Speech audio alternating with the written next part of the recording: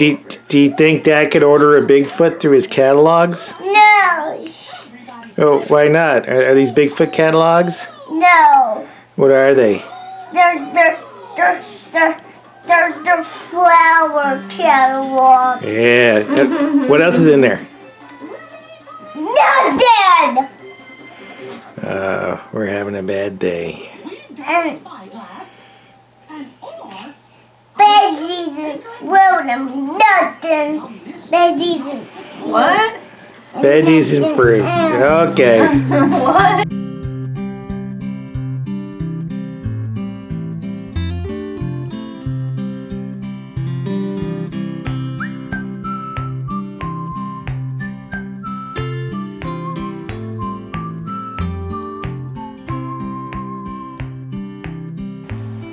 Well, it's catalog time. All the companies are sending out their catalogs for spring planting. And I have a few catalogs. And the question might be is, why do I have so many catalogs? Well, the first and easiest reason is these were all free. All I had to do was go to the website for each one of these and ask for the free catalogs. Some of the places like Baker Creek, they have their free catalog, and they also have their full catalog, which is $20. And then some, like this Wonderful Gardens, I think I received this because I signed up for another catalog. So I probably expect to get more and more catalogs in the mail soon. The second reason I have so many catalogs is to compare prices. I was looking for a particular type of plant, and I looked in the Johnny Selected Seeds, and I looked in the Kitchen Garden Seeds and the Burpee catalog as well, and I found that of the three, the Kitchen Garden actually had the cheapest of that variety. Not to say that the Kitchen Garden would always have the cheapest, but they just had the cheapest of those three catalogs. And of course, the other reason is that one variety, one catalog might have something that's a variety that's not found in the other catalogs. Like, for example, I was going through the territorial catalog and I found seaberry. I had never heard of seaberry before, and it's kind of interesting, and I may or may not plant that sometime. Might give that to my parents to plant that. They've already gotten a goji berry from me and a few other goji berries from my brothers and sisters, so maybe they'll do a seaberry too. I don't know. Might not be good for their zone. And another good reason to have different catalogs is just how they provide their information. As you can see in this one, the plant information is nicely gridded out, and there's plenty of information for each plant.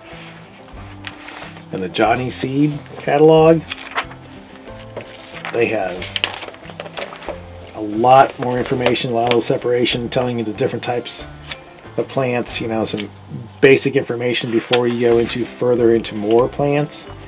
They have a legend down at the bottom with all sorts of information relevant to the plants. Like if you wanted to find something that attracted beneficial insects, you would just look for that little icon next to the plants. Even the Kitchen Garden Seed, it has nice descriptions about what the plant is and how it tastes. That's good information. So they're free, and it's just good to browse all the different ones because you never know what you might find in them. And some of the catalogs, like Baker Creek, they're strictly organic and heirloom seeds, so you're going to find stuff in here that people don't get anymore, and because, well, you're looking at them and going, who wants a purple tomato? or a black tomato. But according to what they're saying in here, it's a pretty tasty tomato. So I've ordered my seeds that I'm going to get, and of course there's another option, and that's how I ordered my seeds. I ordered my seeds online through MI Gardener, which is short for Michigan Gardeners. But it's MI Gardener. He's has his own video blog post and the blog, and he has a site where he sells his seeds from his garden, and all of his packets or seeds are 99 cents. So that's a great deal. I have some previous seeds that I bought, and some other seeds I had already bought online. I plan on planting some sunflowers, so I have a variety of sunflower seeds. And I even have things like the pumpkin seeds I saved from our pumpkin smashing. I also started, as a good tip from 1 Yard Revolution, kind of a journal of the gardens, starting out with, you know, what each of my little garden areas are like.